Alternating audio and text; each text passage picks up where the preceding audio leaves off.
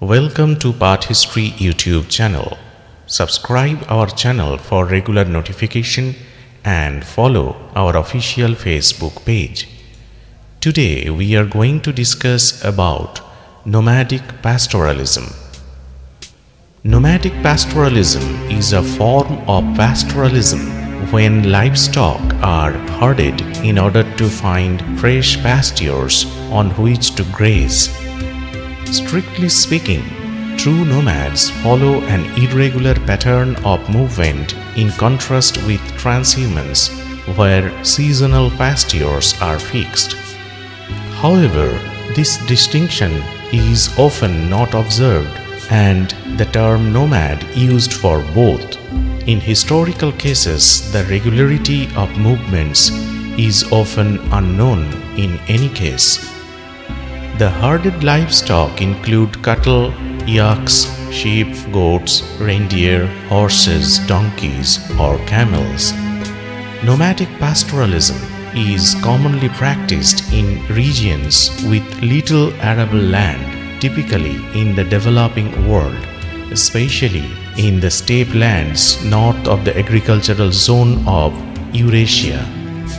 Different causes have been identified, which include overgrazing, mining, agricultural reclamation, pests and rodents, soil properties, tectonic activity, and climate change. Simultaneously, it is mentioned that some, such as overgrazing and overstocking, may be overstated, while others, such as climate change, mining and agricultural reclamation, may be underreported. In this context, there is also uncertainty as to the long-term effect of human behavior on the grassland as compared to non-biotic factors. Nomadic pastoralism was a result of the Neolithic revolution. To watch video on Neolithic revolution in our channel, click on the link at the top right corner. During the revolution, humans began domesticating animals and plants for food and started forming settlements. Nomadism generally has existed in symbiosis with such settled cultures, trading animal products like meat, hides, wool, cheeses, and other animal products for manufactured items not produced by the nomadic herders.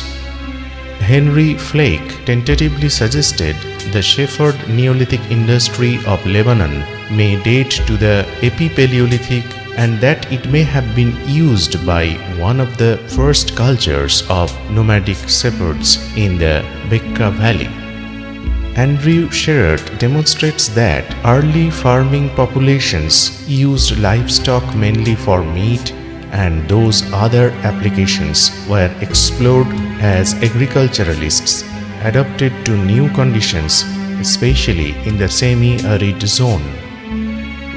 Now we can divide our discussion into two parts: scholastic discussions on nomadism and nomadic pastoralism. The first question is very important. What was the relationship between pastoral nomadic tribes and sedentary peoples? After decades of research, scholars are more aware than ever of the challenges posed by this deceptively simple question. Although the attitude of early Mesopotamian states was overwhelmingly negative toward tribal groups, their textual record often hints that mobile populations played an important role in the rise and fall of early states. In late antiquity and the Islamic period, despite the fact that nomads made up a relatively small portion of Near Eastern society, their impact on the social and political trajectory of Near Eastern history was substantial. The conflicting evidence of Near Eastern nomadism makes it exceptionally difficult to describe the complex socio-political relationship between nomadic and sedentary peoples. Textual biases that are a product of the urban setting in which the ancient sources were composed are only one source of difficulty for the modern researchers. Problematic ethnographic parallels and the generally poor archaeological preservation of the remains of mobile peoples present additional challenges to the study of ancient nomadism. Texts that touch on nomads were composed by urban elite whose wealth and power were rooted in their control over agricultural resources and labor. The fundamentally negative attitude toward nomads was maintained over centuries and worked its way into scholarship well into the 20th century. By the 1950s, researchers continued to assume that the primary role of nomads throughout history was as agents of destabilization. By the 1960s, it had become clear that despite intermittent antagonism, farmers and mobile pastoralists, in fact, participate in a symbiotic relationship. Furthermore, communities alternate between nomadism and sedentism, depending in part on the strength of the central authority. In the 1970s, Mikhail B. Rauten used the terms enclosed nomadism and dimorphic chiefdom to describe the type of social organization characteristic of ancient Mari, which represents a curious blend of city-state, tribe, and nomadism. This broader understanding of nomadic adaptations to sedentary society was applied in the following years by archaeologists, Assyriologists, and historians to the study of origins of specialized pastoral nomadism, the Amorites at Mari, and in the Levant, Arameans of the late 2nd millennium and later pre-Islamic periods. The 1970s and 1980s saw the emergence of a more integrated view of nomadic and sedentary encounters in the ancient world. It was not until the past 2 decades that archaeologists have challenged the view that pastoral nomadic remains were unrecoverable. Ethno-archaeological studies show that nomads do indeed leave behind distinct traces based on domestic patterns that are both unique to a nomadic lifestyle and relatively universal among nomads of different tribes. Pastoral nomadic sites have been identified and excavated in the Levant, especially in areas where vegetation and erosion are unlikely to affect the visibility of archaeological sites.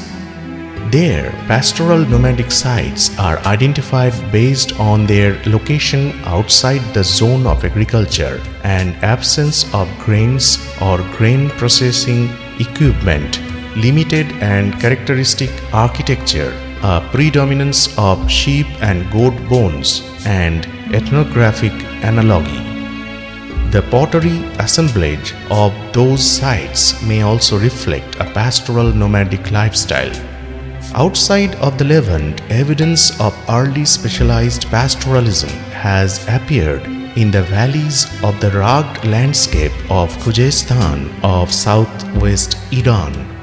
However, in the Mesopotamian plain and in the cultivated fields of rain-fed Upper Mesopotamia, alluviation, vegetation, and erosion reduce archaeological visibility to a much greater degree, which makes it difficult to identify pastoral nomadic sites.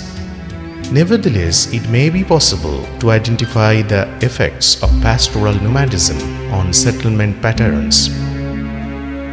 Recently, scholars of both texts and archaeology have moved away from Rauten's dimorphic chiefdom and towards an acknowledgement of an even greater integration between urban and pastoral sectors. Although this approach appears to capture more accurately the complexity of ancient tribe-state interactions, it also introduces questions about the very categories we use to describe pastoral nomadic tribes.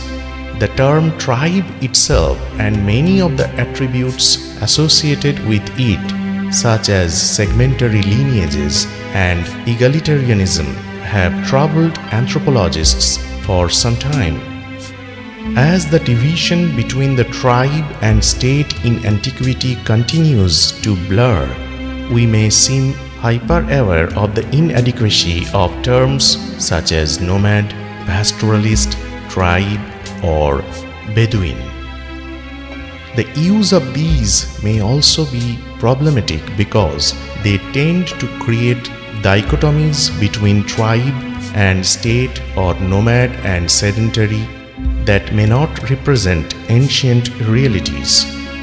Additional complications arise from the fact that, despite calls for the integration of archaeology, anthropology, and history in the study of ancient pastoral nomadism, each discipline has been addressing these issues in relative isolation.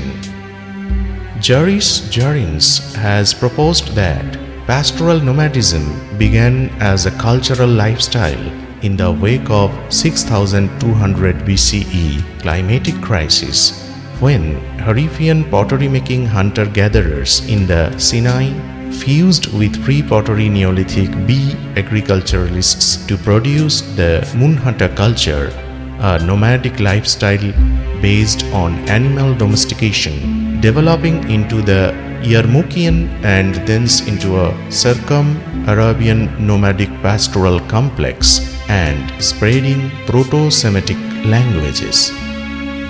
In Bronze Age Central Asia, nomadic populations are associated with the earliest transmissions of millet and wheat grains through the region that eventually became central for the Silk Road.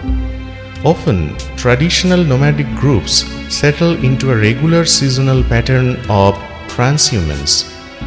An example of a normal nomadic cycle in the northern hemisphere is spring, early April to the end of June, transition; summer, end of June to late September, a higher plateau; autumn, mid-September to end of November, transition; winter, from December to the end of March, desert plains. The movements in this example are about 180 to 200 kilometers. Camps are established in the same place each year. Often semi-permanent shelters are built in at least one place on this migration route. In sub-regions such as Chad, the nomadic pastoralist cycle is as follows. In the rainy season, the groups live in a village intended for a comfortable stay. The villages are often made of sturdy material as clay. Old men and women remain in this village when the other people move the herds in the dry season. In the dry season, the people move their herds to southern villages with a more temporary character. They then move inland where they stay in tent camps. In Chad, the sturdy villages are called hille. The less sturdy villages are called denkaut and the tents ferik. Around the middle of the 4th century CE, there was a series of tribal movements which had their origin in developments in Central Asia. The Central Asian grasslands, which extend from southern Russia in the west to the Gobi Desert in the east, had for long been the homeland of numerous tribes which engaged in specialized nomadic pastoralism. Perry Anderson has characterized nomadic pastoralism as a distinct mode of production with its own dynamic limits and contradictions that should not be confused with those of earlier tribal or feudal agriculture. This mode of production suited in semi-arid environment of Central Asia. It represented a higher level of development than primitive subsistence agriculture. The highly specialized strategy of nomadic pastoralism was capable of producing a surplus. Surplus production promoted class differentiation. Tribal chieftains presided over a relatively simple state apparatus which included warriors and heads of powerful clans. The search for good pastures was an important consideration for these nomadic tribes. Given the comparative poor soil of region inhabited by them, they were always in need of extensive stretches of land to provide for their animals. The larger the tribes and the more successful it was at rearing its livestock, the greater would be its pressure for pastures.